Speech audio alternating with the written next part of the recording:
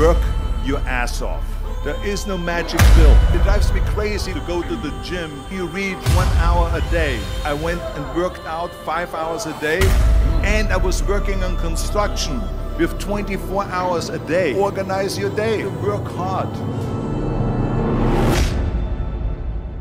I'm here to talk about success.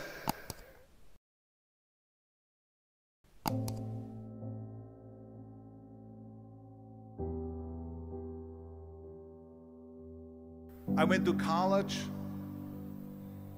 I went and worked out 5 hours a day, and I was working on construction because in those days in bodybuilding there was no money. I didn't have the money for food supplements or anything, so I had to go to work. So I worked on construction. I went to college. I worked out in the gym, and at night from 8 o'clock at night to 12 midnight I went to acting class 4 times a week. So I did all of that. There was not one single minute that I wasted. And this is why I'm standing here today. At the age of 20, I went to London and I won the Mr. Universe contest as the youngest Mr. Universe ever. And it was because I had a goal.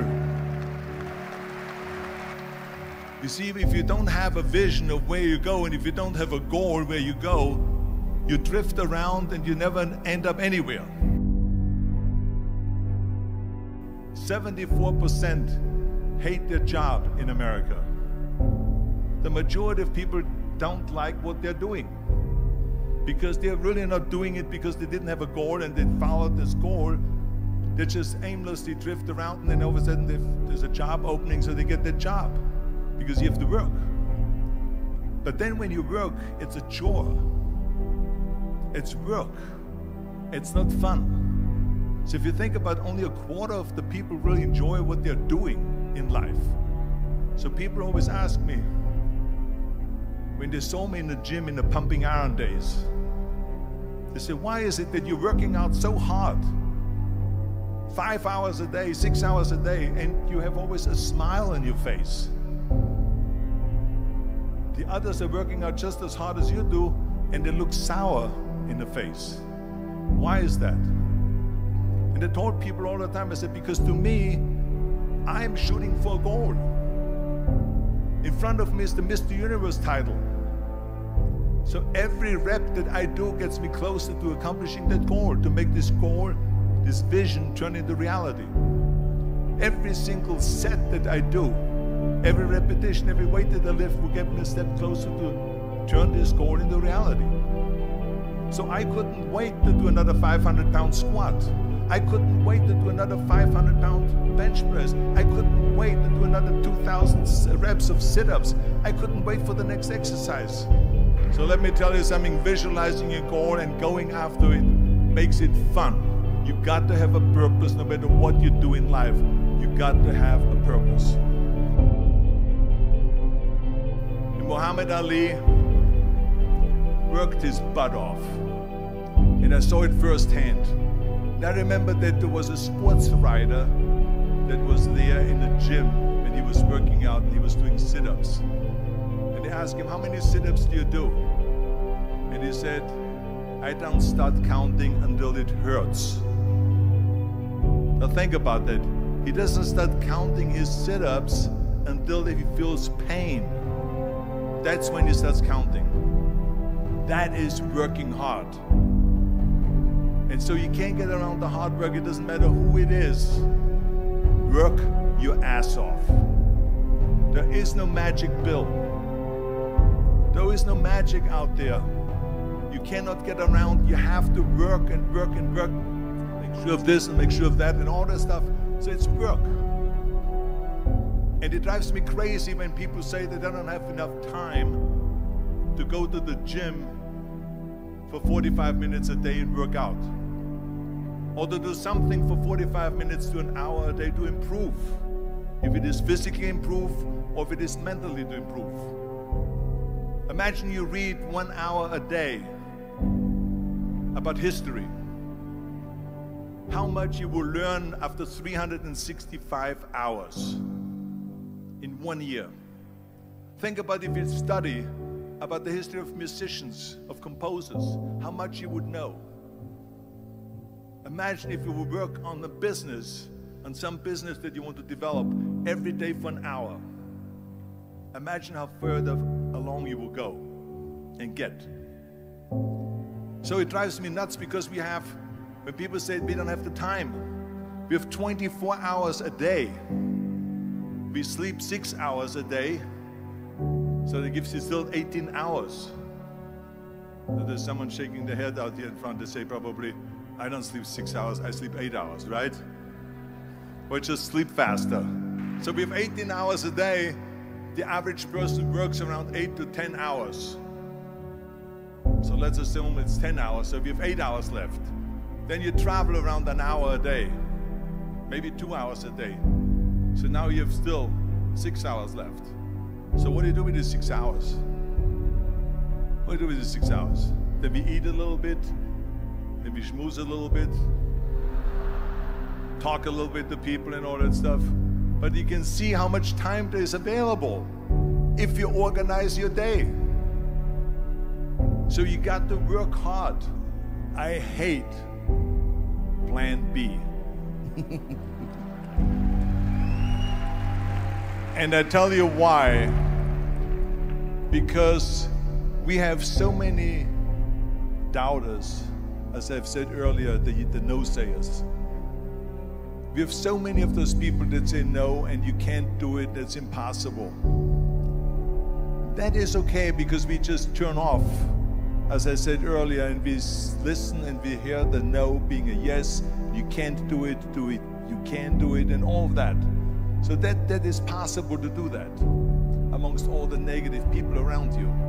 But when you start doubting yourself, that's very dangerous. Because now what you're basically saying is that if my plan doesn't work, I have a fallback plan, I have a plan B. And that means that you start thinking about plan B, and every thought that you put into plan B, you're taking away now that thought and that energy from plan A.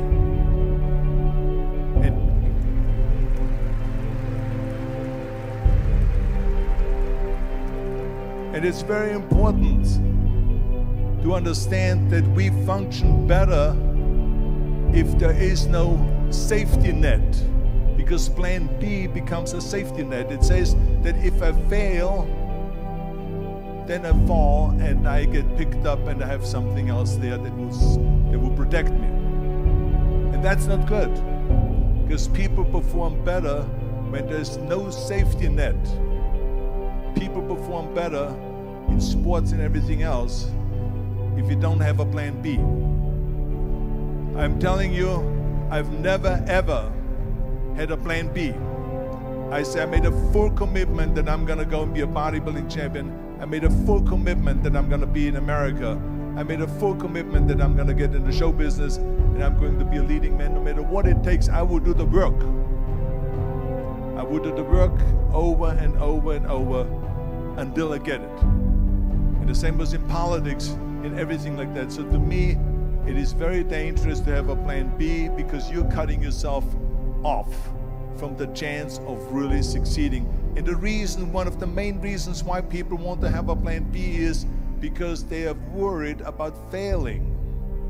What is if I fail, then I don't have anything else? Well, let me tell you something, don't be afraid of failing, because there's nothing wrong with failing. You have to fail in order to climb that ladder.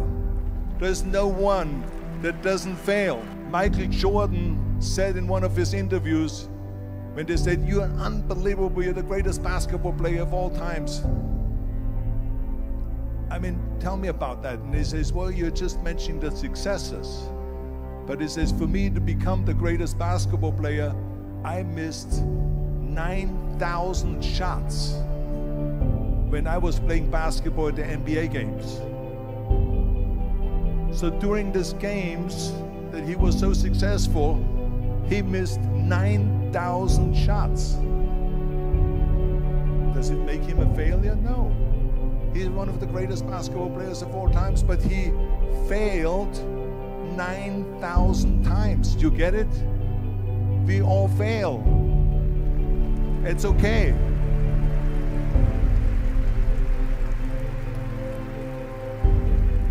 What is not okay is that when you fail, you stay down.